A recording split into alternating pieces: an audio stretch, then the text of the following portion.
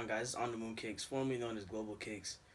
We had to change the name because there was too many other Global Kicks, and this was just a better name for our channel. But today we got a review on the Jordan 11 Columbia Lows. Um, it's honestly a pretty good shoe.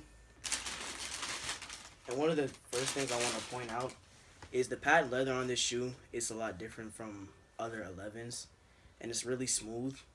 And like the thing they changed this year on 11 Lows, they used to have a mesh upper, but they changed it to a leather upper on these and the closing ceremonies.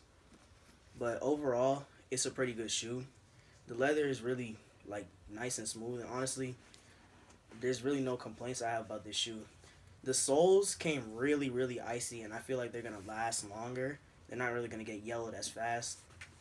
Um, just got regular Jordan 11 laces. As of standards of like comfortability, they're pretty comfortable, and I never really had a problem with them being comfortable or anything like that.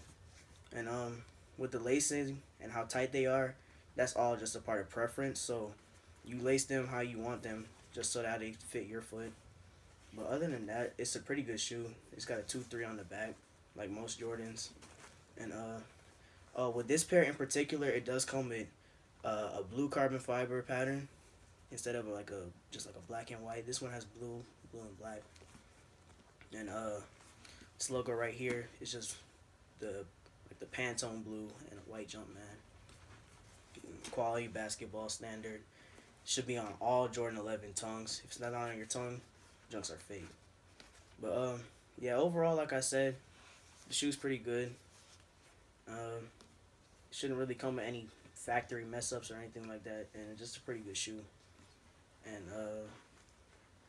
the price range, honestly, it's worth the price. What you see is pretty much what you get. 175 is honestly not that bad for some 11 Lows, especially for this pair in particular, because they're comfy and they look good on foot. And you could wear this with almost anything, and it just looks good. And the price, honestly, is worth for this shoe, in my opinion. But yeah, it's been On the Moon Kicks. Catch y'all later.